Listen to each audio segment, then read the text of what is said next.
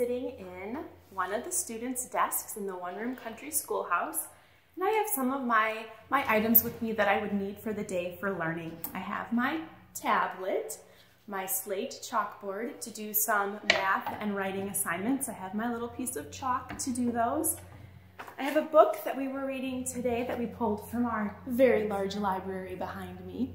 And that little library actually kind of could have been a traveling library. So our little school district would have had those books for a while, and we would have swapped out with another school district later on, so we had some new books to read.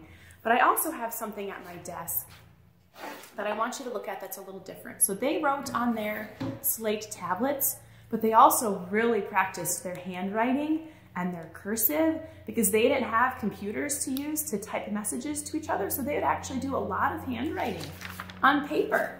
And so that meant they had to have really good penmanship. But a long time ago, in the 1800s and even before that, they didn't have pens and pencils like we do today. They had something else. And there's a hole in my desk.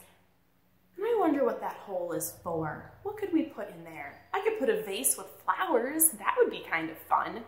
But what they actually put was this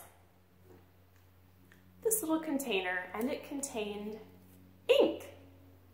And it would stick that in the hole in their desk, and they would use a little quill, and they would dip this in the ink, and it would fill up with the ink, and then they could write on their paper. And they would write and write until it ran out of ink, and then they'd have to dip it again and fill it back up and then write some more. So that is what this little hole is for, and all of these cute little desks.